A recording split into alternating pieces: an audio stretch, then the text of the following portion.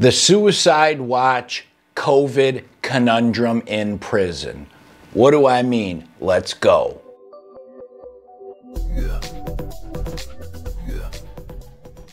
K Ruggs, the Soberdog, coming at ya. If you want to help Soberdogs out, hit that subscribe, share the videos, check out our shirts, whatever, Patreon, whatever people can do.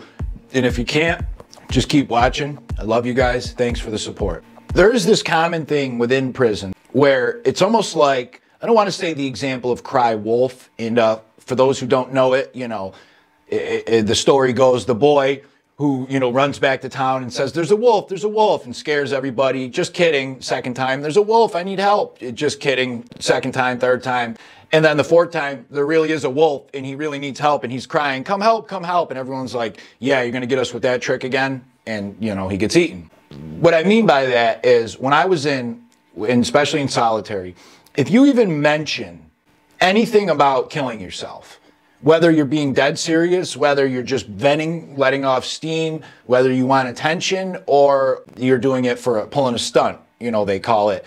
Some guys will, you know, intentionally say, I want to kill myself, go to Suicide Watch and get their mental health level raised with the hope that they can either get put on stronger meds, get some solitary time cut off, or get transferred to a new prison that's a higher mental health level. Whatever the reason, when you even touch that subject, it's like mandatory. The guards they can't take their eye off you. They gotta call in the backup. They gotta escort you out, and they put you in Suicide Watch for 3 days. Suicide Watch sucks. My solitary cell was me on a bed with a blanket and 2 sheets and a pillow and 2 pair of prison uniform and 5 books, and a little shower in the back of the cell and a sink. Brutal, sucks. You don't realize what you have until it's gone. When I got put in Suicide Watch, they rip you out of there, put you in this cold other cell. It's got the bars, normal bars on it, and then it's got a glass, like a plexiglass thing. On the outside is a stool and a guard that sits there 24/7 watching you. In the cell is nothing. You have this like little air foam suicide-proof mattress. They take all your clothes and put you in this paper gown. And they're real selective on like if they give you sheets or blankets. And if they do, they're usually those real thin paper sheets that, you know, can rip. Which, on a total side note, is how I know 1000% that Jeffrey Epstein did not kill himself. I've been in a cell with those sheets. No way did he hang himself with those sheets. Back to the story. You are sitting in here, and whether, again, whatever reason you went on Suicide Watch, regardless, you realize, like, shit, this sucks 5 times as bad as solitary, which sucks worse than anything. So it's almost this incentive. There was multiple times I was suicidal, and I wanted to bring it up to the therapist, the psychologist, somebody to talk about it, but I didn't because I knew what would happen. I'd get ripped into that cell and have to spend 3 days on this cold concrete floor without books, without anything. You got to ask the guard for a jug. He gives you a jug to pee in, and they give you this pan to poop in because they turn the toilet and the water off in many cases. It's just humiliating. If they do leave the water on, poop and pee, anything, right in front of a guard watching you 24/7.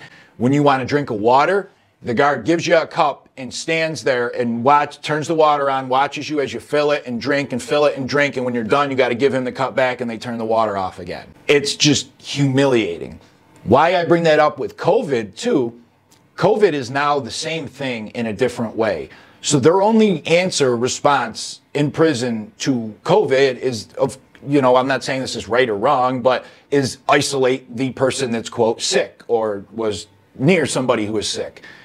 But all they have for isolation is solitary. So when I was in, if you went to the nurse and said, I'm sick, I got the cold, I got a flu, they gave you meds, they put you on bed rest. You're in your same bed or your same cell, and you don't go to work for 2 or 3 days. And they might take away your outside privileges so you're not with too many people, but you're still in your own bed. You could still go to the bathroom. You could still have your books. If you're in a prison with TVs, you could have your TV, blah, blah, blah. Now, if guys say they're sick, boom, it's quarantine. What is quarantine? Solitary.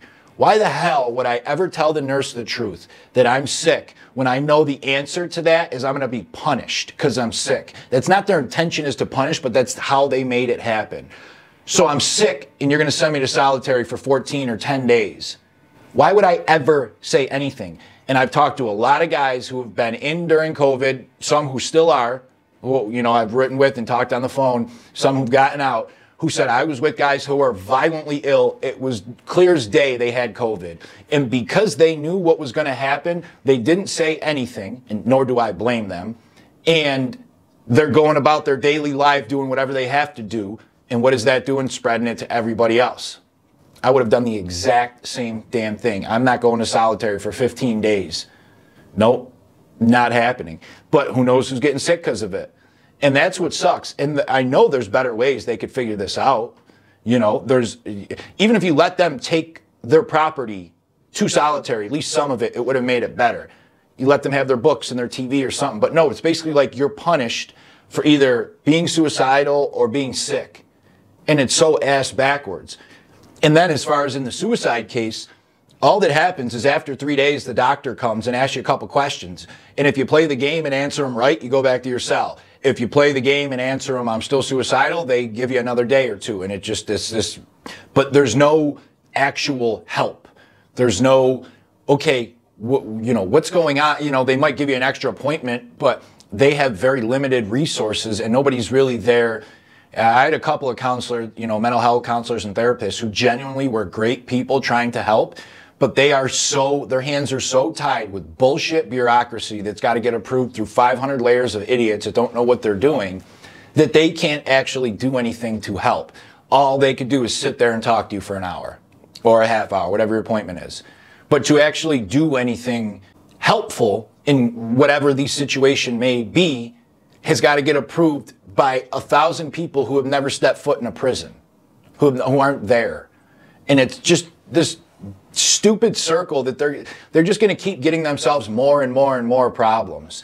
You know, like with COVID in there, yeah, isolating somebody, you know, for 14 days in solitary might stop a little bit of the COVID spread, but it also then creates a monster mental health problem with that person who's going to be more violent, more agitated, more pissed off, come back in the dorm and spread that to whatever extent when they're fighting more, when they're yelling more, when they're causing more issues, when they're depressed more.